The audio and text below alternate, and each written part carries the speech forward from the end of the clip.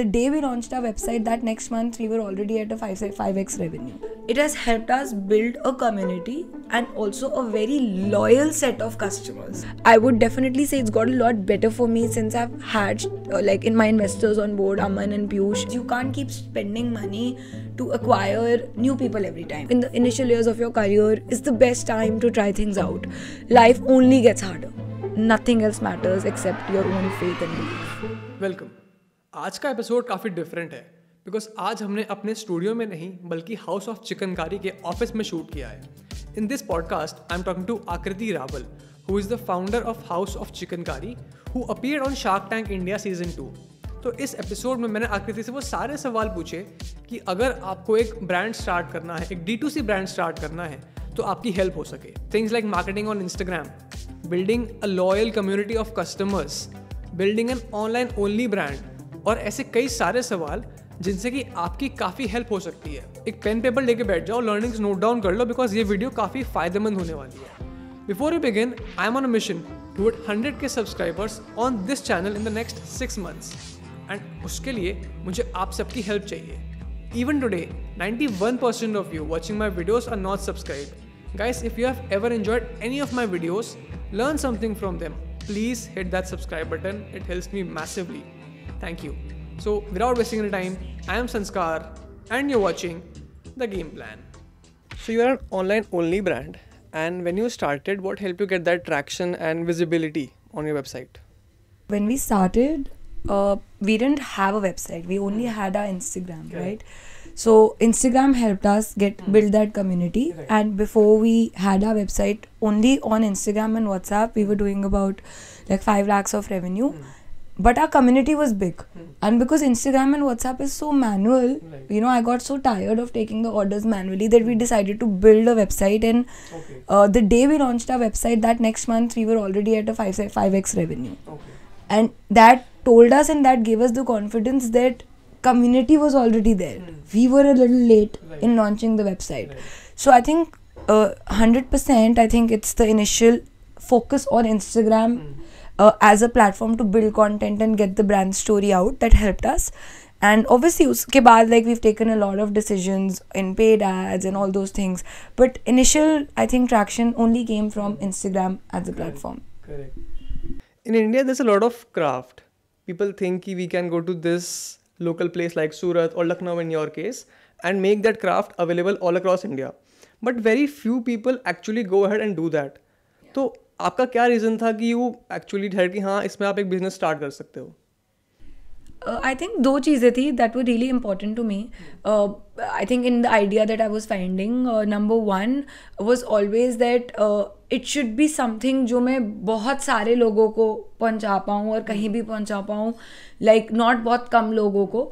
तो एक चीज़ वो थी, something that I feel has probably a scale of reaching a lot of people, right? So अगर आप शार्क टैंक कोई भी देखता है या देखोगे तो जिसमें वो मार्केट साइज बोलते हैं, right? So at that time when I started मुझे नहीं पता था मार्केट साइज क्या होता है, but I used to always think कि मैं कितने सारे लोगों को कैसे पहुंचाऊँ, right? So that is the definition of market size. And the second thing was that I wanted what I do to have a purpose. Like it should be solving a problem, a real problem. And I thought that through what we do, we're really like solving a lot of problems for the artisans. We're uplifting them, and eventually as we grow, you know, we really grow the craft, we grow the artisans. So I thought that the purpose was also very strong. So that gave me a lot of confidence that, you know, if the purpose is so strong, I'm sure I can do something, because without purpose it's very difficult to for the customers to understand the brand or build a brand. So those two things really, I think, hit me that मतलब हाँ, I can, you know, try it out. When we started, we didn't know what's gonna happen, or both my mom and I, हमारी कुछ ज़्यादा expectations नहीं थी. We just wanted to do as much to, you know, sustain the business. Like we never thought we're gonna do these numbers or we're gonna go to Shark Tank. There were only two things, that whoever is getting attached to us in the business, our team, we're able to take care of them and, you know, continuously grow them in life, like financially, personally. So you were bootstrapped up until a point. तो तब तक how were you managing things? How are you scaling? So we were bootstrapped till before Shark Tank, and we've taken about 75 lakhs of investment from Shark Tank for 3.75%. So pehle to my mom and I started from 3 lakhs. And when we had initially started in COVID, October 2020.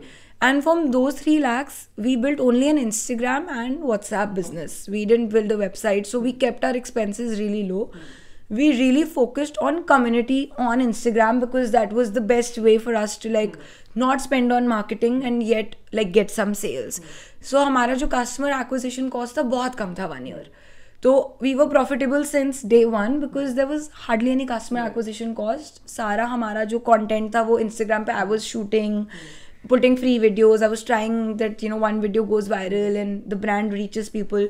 So first 1 year, marketing costs were almost nil. So that helped us gain, you know, a lot of like initial interest from the customers.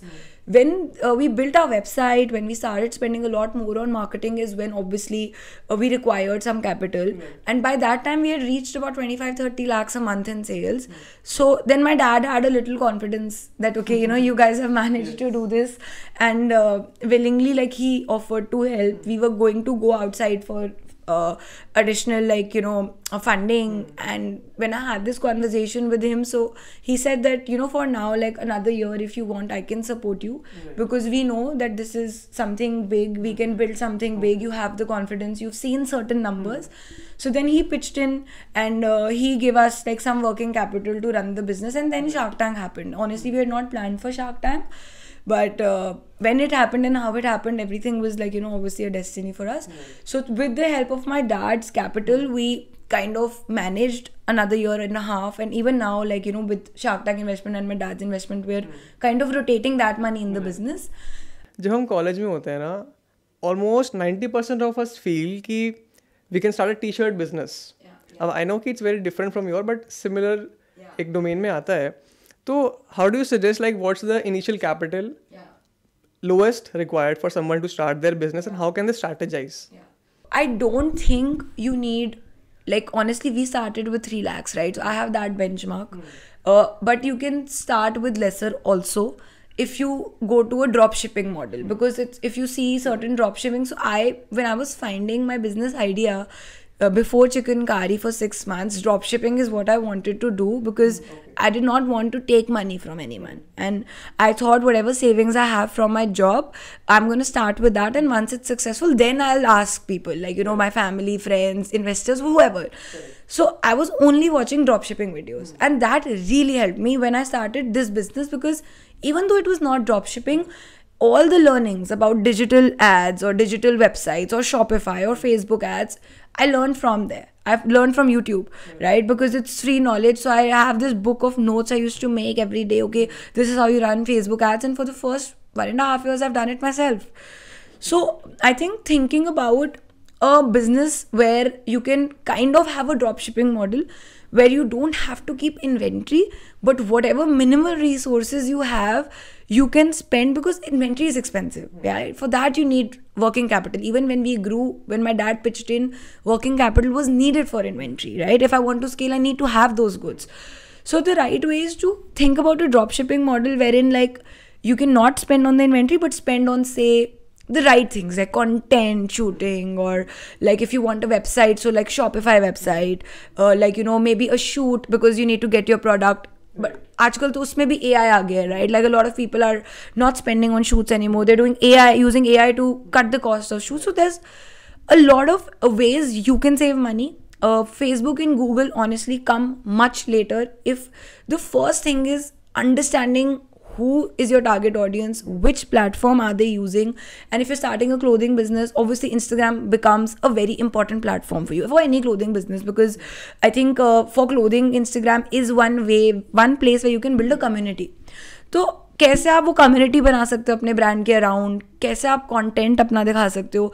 Instagram is free. Like, you know, it's free. You just have to post content consistently, and you have to be very, very, like, I think, consistent, and I think positive about it. You can't get negative अगर आपकी एक post पे नहीं like I, नहीं reach I. So you have to have that mindset कि मुझे रोज करना है. And that one day will come when that one video, one post goes viral.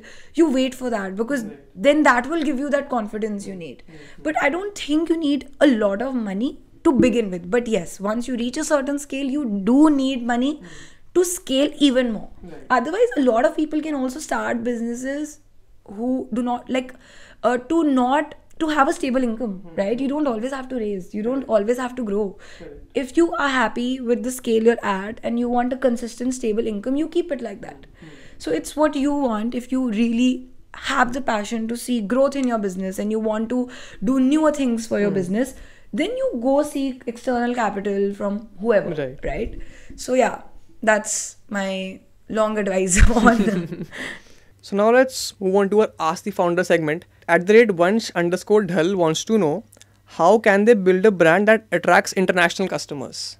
I think you have to firstly think about whether your product is like catering to an NRI audience, like in our case, or whether it's catering to a global audience, right? A lot of brands which are doing Western wear can cater to a larger global audience.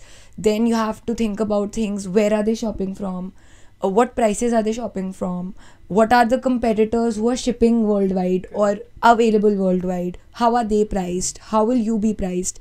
So I think the primary foundation is that you have to think of them as a separate business and audience altogether. The things that you do for your Indian audience will not work for your global audience, whether they're NRIs or not NRIs, because they're born and raised in a different culture. They're born and raised in a different country. Their trust on online payments is a lot stronger. Their purchasing power is a lot stronger, but then also probably their quality standards may be different, higher or lower, right? Depends. Like, I'm not saying that it's higher or lower. Like, the expectations of the quality may be different. And more than by quality, I don't just mean the quality of the product, but the quality of the service. How fast you're shipping, what is your return and exchange policy, right? Quality of the experience in general. So you have to think about all these things and formulate a separate strategy. @Neetu3902 says, what is a good inventory that she can have initially? Like, how much should she spend in a clothing business? Yeah, as little as you can. So that is not an investment like I would recommend to anyone without having proof of concept, without knowing that this is the product that people want. If I can sell to 100 tomorrow, I can sell to 200, right? So I would really suggest to look at alternative ways to bring down the inventory cost. You look at drop shipping models, or you tie up with a manufacturer who can that's drop shipping only, but in the sense that maybe you procure the fabric, but it can be a made to order thing initially, and eventually you get into having the stock in place. Figure out some loopholes around it, do some research. But clothing, a lot of investment goes in inventory, and you wouldn't want to get it wrong. You wouldn't want to have the inventory and then not being able to sell it. So yeah, that's something really important to think about. @Samarth_1127 wants to know, how do you compete with other bigger brands? We don't compete. We really don't compete. I've never thought of anyone as a competition. I've always either thought of them as an inspiration. This is where I want to be. This is what I want to do if they're bigger than me. And even actually smaller brands, some of them have insane marketing, right? So I've always looked up to even the small brands as, they're doing this really well on their social media. So I don't think I'm thinking on those lines at all. And it's something personal. I think you should just concentrate on your own journey. And we're consistently becoming a better version of ourselves. What the brand was 1 year back, we want to grow from that. We don't care if XYZ is taking our market share or we are taking XYZ's market share. We care about becoming, the best versions of ourselves, and that is what everyone in the team is aligned with. @ThisIsAman01 says, how to build a brand that customers keep coming back to? I think for this, the most important thing is experience, and experience includes everything. It includes pre-purchase, purchase, post-purchase. You have to think of all aspects, and not from day one will you be able to give them the best experience that can be comparable to an Amazon. But I think the eventual goal is to reach there, right? You're not going to be there on day one कि आप उनको returns exchanges भी refund भी तुरंत दे दोगे, like your order will also reach in one day. So I think it's all a step by step process, but yeah, the mindset should be that eventually I want my customers to be so happy that they come back, because even though there are 10 other chicken curry brands or 15 other Indian wear brands, this brand understands me, right? So that's what our aim is, and we've tried to improve slowly every day, and I think that really helps. You see it, and you don't see it from this month to the next. You see it over a period of 3, 4, 5, 6 months, that the retention goes up, and that's that's what it is, and you get to see it in your numbers, right? One from my end, how does your day look like on an everyday basis? I think now it's come to a point where there are just a lot of meetings. I think earlier I was at a point where I would come, but I would have like 2 things, but I was doing those 2 things like for 4 hours or 5 hours. तो वो 2 ही चीज़ें हो रही हैं 5 घंटे के लिए, क्योंकि वो मुझे खुद करना था.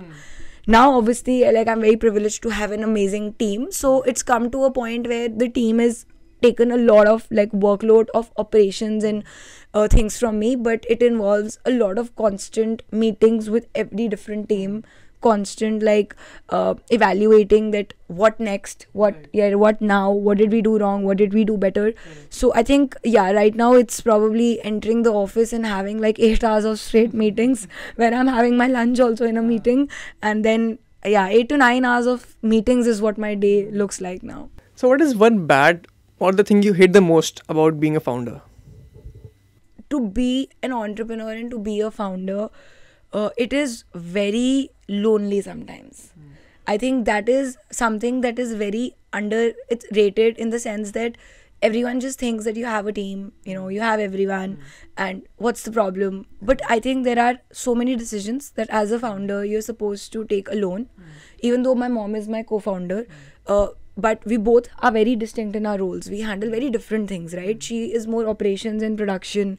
I'm taking care of the business growth, finance, marketing side of things. So there are still a lot of decisions that, fell on me to take it alone, and to take the pressure of it going right or wrong on me, and not having that person, like, when you're kids, you have your parents, you're like, main ye karu ki main ye karu. You have your friends, you have everyone. But when you're a founder, you have everyone, but still it's lonely. So that is, I think, sometimes too much, and this has nothing to do with anyone around me. They're all there to support me. My family is there, my friends are there, my team is there, but it's just an internal feeling. So you have to kind of learn to live with it. But I would definitely say it's got a lot better for me since I've had like in my investors on board, Aman and Piyush and their teams, because if I ever get stuck like that, I always have someone to like call or drop a message and take that advice, that I'm like, it may be the stupidest doubt, but like to be able to have that someone, I think having mentors, that's why it's really important, because it makes you feel less lonely in that journey. You mentioned about Aman and Piyush being on board. What discussions you have had with them, and how have they helped you to scale even further? I've had a couple of meetings with them, and their teams are in constant touch with me.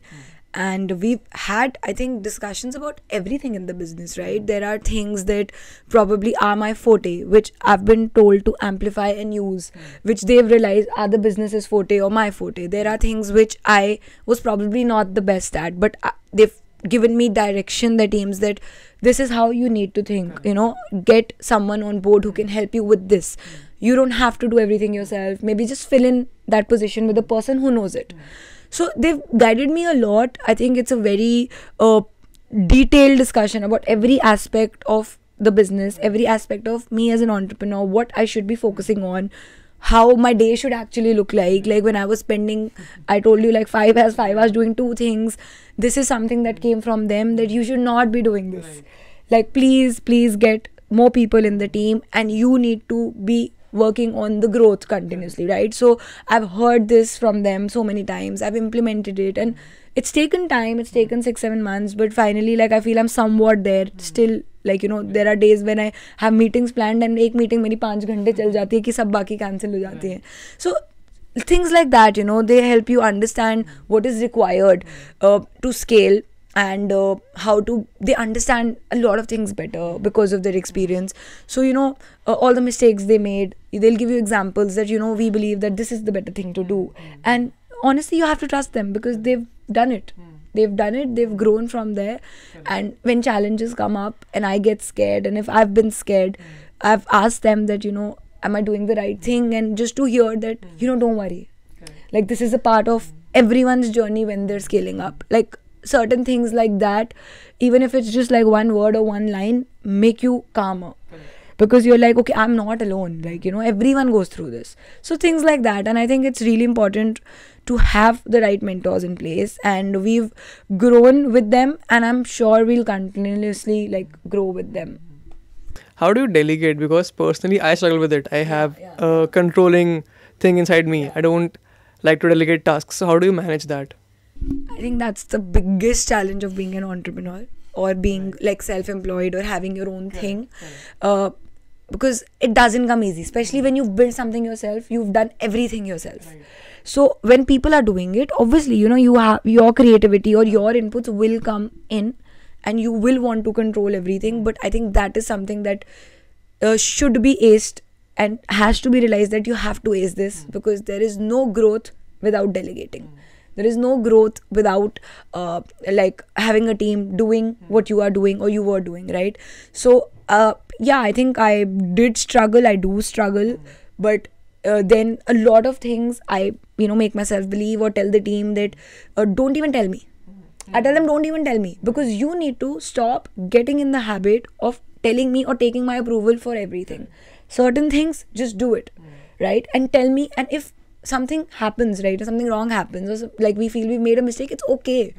You learn from it, and next time you won't do it. But at least it'll be delegated from me to you. So don't ask. So a lot of the teams I've told where I feel it's possible, that don't.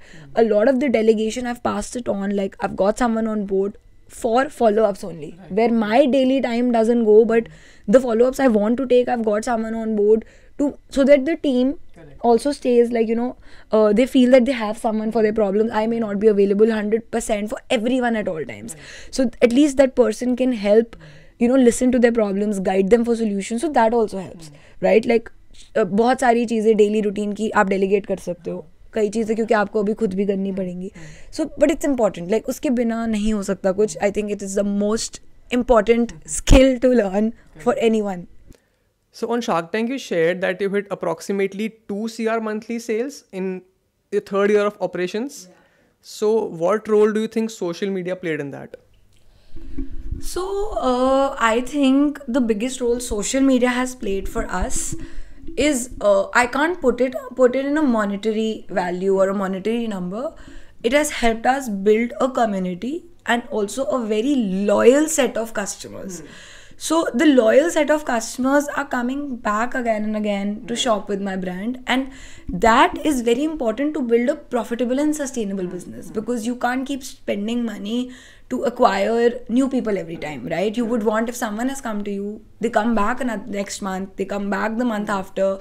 Eventually the customer buying, if you've spent say 100 rupees to acquire the customer on Facebook and Google, eventually they should come and shop for 900 or 1000 rupees. So you know that eventually you've made money, right? So I think that's where social media has played a very important role for us, building that community, loyal base, retention. And you see it in your numbers, we see that in our retention numbers. We see it when we post something engaging on social media. When our Shark Tank episode aired, we had about 170k followers, I think. And the day the episode launched and we posted on our social media, some of our customers were so emotional about it that, we follow you since you had 1,000 followers and it's so good to see you reach here. And the comments and the love we got from them made us realize that, okay, we have something special right here. This is not just people who are seeing us as a brand they shop from. They are attached to it, and they are reacting to it. They admire it. So that is what I think it has given us. How do you build that attachment? I think it's in today's time, it's authenticity, it's transparency, it's connecting with your audience with the right points. You cannot be fake about anything. You cannot. You have to be real. People are very smart. Customers are very smart today. I think real content works more. When we put our shoots on social media, we realize that customers do not want to engage.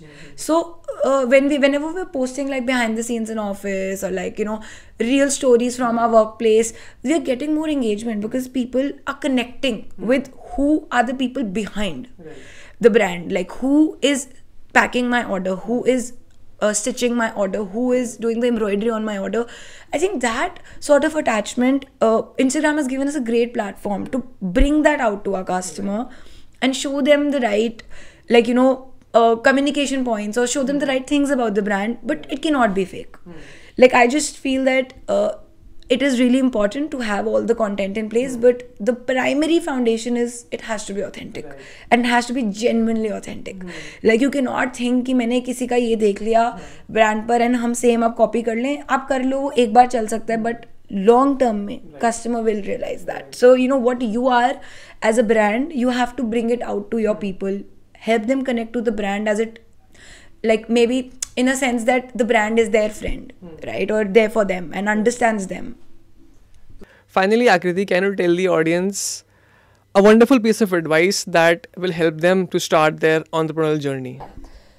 I think advice, so I'm too young myself and early in my journey to give anyone an advice, so I would always say that I'll share something that I struggled with, and I hope that can help someone when they start. Just don't think so much, right? Like, just before starting, I think if you want to try it out, just try it out after college, and just before, like, in the initial years of your career is the best time to try things out. Life only gets harder, it never gets easier. And I think I really got the nudge because COVID happened. I don't even know if I would be an entrepreneur, even though I wanted to always be an entrepreneur, if COVID didn't happen. So COVID forced me that I had so much time, that okay, I can sit and reflect and think. But even if there's no COVID, don't take so long. And if your inner intuition always knows that what you want to do, so try it out. Like, don't be scared. Worst case, you will fail, and it's okay. Like, I before like House of Chicken Curry, I tried like freelancing with a couple of brands for their social media, and to be honest, it didn't work out well at all. Right, we were not getting paid. Like, we went out, we had 3-4 people who were like, I did it with my friends who are clients, and like, they were not paying us well. We thought we'll make a lot more, plus the kind of clients we wanted, we were not getting those. So it's fine, like, not to think about it negatively, but I thought that taught me a lot about what I actually want to do. After that I realized that no, maybe like social media is not what I want to do. I used to think I want to do this. So it taught me that no, it's not as exciting, not in terms of the money, like even the work. I just thought that no, I need a little more to it, like I it's not my thing, like so all those things, I learned something from it. So everyone fails, and there is no harm, no matter what anyone says around you, be it your family or friends. I think the one thing to remember is that nothing else matters except your own faith and belief. That's about it.